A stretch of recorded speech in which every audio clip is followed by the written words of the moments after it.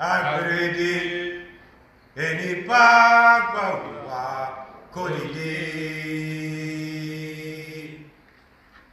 Agrede, eni pagba wa kodide. Agrede, eni pagba wa kodide.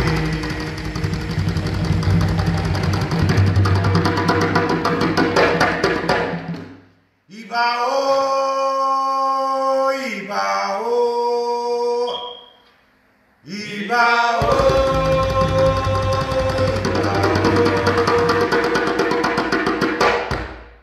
Ibao, Ibao, Ibao, Ibao, Ibao. Ibao, Ibao, Ibao, kama juba kato pereri, kama juba kato pereri.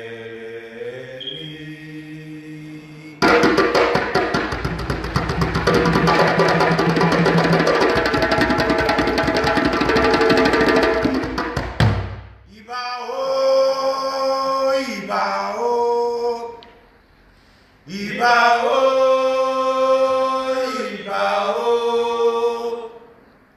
Ibao, Ibao,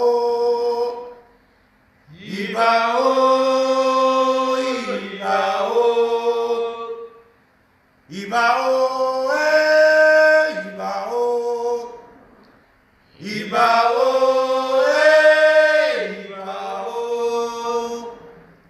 kama juba katuberi, kama juba katuberi.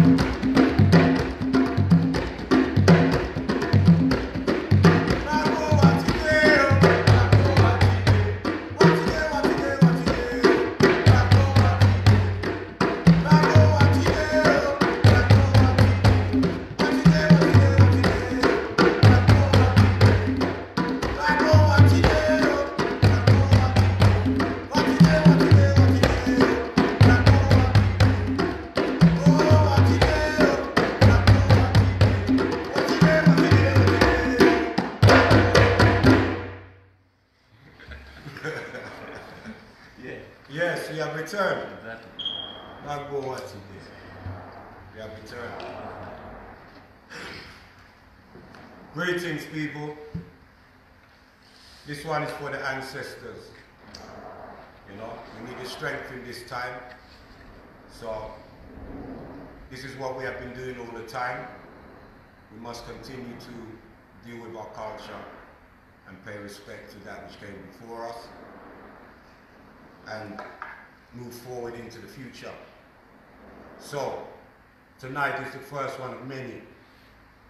What we're saying is, at 9 o'clock, every Sunday, wherever we are, whatever we're doing, we must remember those who came before us. So this is for the ancestors. 9 o'clock, every Sunday, we will be here at the village, paying respects to our ancestors, those who came before us. Because we cannot move forward into the future without keeping this alive. This is what has got us this far and will move us into the future. So we call libation, we say Asheo, Asheo. You give thanks to the Most High and the ancestors, all those that came before us. And we call for guidance in these challenging times. But we must also welcome change that is coming, because we need change. We've been fighting for change. We need change. Yeah? So, in the reasoning about when are things going to go back to normal, we're saying there is no normal. There was no normal. There's only change. Change is the only constant. As we move into that change, we must get a better change for our community, our environment, and the world that we live in. So, this is calling our ancestors for the future. That cannot be the same. That cannot be what we know as normal. Yeah? That normal can no longer be normal. So we call on our ancestors to move forward in this time. So we're asking that 9 o'clock every Sunday, we come together wherever we are. That means you don't have to be online. What we're trying to do now also is develop beyond the social media. You know, how we used to communicate before there was mobile phones, before there was television, before there was any of this stuff that we are now dependent on. When the social media gets cut off, then it will be another problem. We must learn how to re-communicate now and learn how to be able to correspond and work with each other without this technology. While the technology is on, let's have this conversation and let's start off by tuning in with each other spiritually, telepathically, and develop the parts of ourselves that we know are part of our core that we have forgotten, that we need to bring back. Let's start to develop that now, so no matter whatever happens in the future, yeah, we have developed the tools we need to move forward. If you agree, say Asheo. Asheo. Asheo. All right. So, people, 9 o'clock every Sunday, let's remember our ancestors and vision the future that we want, not what is being forced upon us. Let's create, because we are the creators. We can create the future that we want. So let's do that. Every 9 o'clock on Sunday, wherever you are, stop, take a minute for your ancestors. Remember those who came before us. Remember those that have recently passed. Remember those who, when we remember them, their energy is with us. Yeah, never forget that. We must stand in our power. So we do this for the ancestors, for those who come before us. Also for those who are facing their challenges now. Yeah, and for the good health and the good mental health and strength, spiritual mind and body of our community. Yeah, the drum song is very important. The sound of the drum is very important. The rhythm of our heartbeat is vitally important for our health and well-being. So we consider this essential work. Speak drums, tell the real story. We got, hello everybody. My name is Demba. I'm very thankful to be here and share this amazing. I'm not gonna say news, but I'm gonna say pray. when we pray, we have to put our heart together. If we want what we're praying to happen, we have to put our hands and our heart and our body and our soul together to pray for one thing. Nowadays, a lot of things are going in the world. But what we're gonna say about it is we've been seeing a lot before. It's not the first things we've been seeing. Back then we've been holding to our ancestor drums and our ancestor dance, our ancestor singing, our ancestor saying. They always give us one advice, which is don't give up. Don't give up to yourself, don't give up to people, don't give up to connect with people. Which is, we have to connect no matter what happens. If we're connecting online as live, we're supposed to feel that's real in our heart. And to be honest, it's going to be real. The connection is inside us. We hear, we seeing each other from the phone or not. We always have the hearts together, which is very powerful. The phone will help us. The technology will help us a lot in so many ways as we use it in a positive way, which is together and keep the connection going. One of my ancestors used to say, because there are so many of them and they have so many saying, is please don't get to God things. They have been always saying that. Don't get to God's business. I think that's the English I want to say. Yeah. Don't get to God's business. That means don't try to think like God. Because we cannot think like Him. And nowadays with these various, what I see happen is some people go too far. And now we all have to accept and say, okay, now we understand. But now who is controlling is only God who is controlling. We pray so God can help us. We pray so God can take the coronavirus away. We pray for our ancestors. We pray for those who pass away. We feel sorry for them also. And we're going to give them a big prayer so they can go straight away in paradise. Those who pass away, all their family, we give us our big condolences. Ashe. Yes, family. It's vitally important, the transition period. It's vitally important that we find ways to connect the things the dots that are being disconnected. We need to find a way to connect them. And if we can't do it physically, then we have to do it spiritually. And we need to do it now. Because you can't rely on technology. That's what we're saying. I was working with Baba Ade on a project called the Blackout Project, No Electrics. This was based upon the fact of the roots and the strength of our tradition is that when the electric goes off, what do you do then?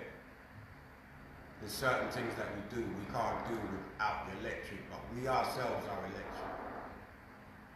We are the original electric. Exactly. Yeah? So these are the things we need to start becoming the norm as our own knowledge of self, because right now the people lack the knowledge of self. That's why we are confused as to what's going on.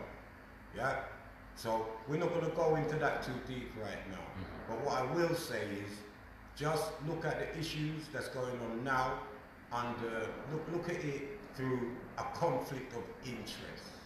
Don't argue all these polarizing arguments, because there's a lot of things going on at the same time. And you can argue about all of them. Yeah? Look at it through the lens of conflicts of interest alone. And let's take it from there. But in the meantime, let's continue to call our ancestors, because as my brother Denver said, how did we get here? How did we survive everything that we've survived to be here today? Exactly. Listen to the story the drums tell. Jah Rastafari.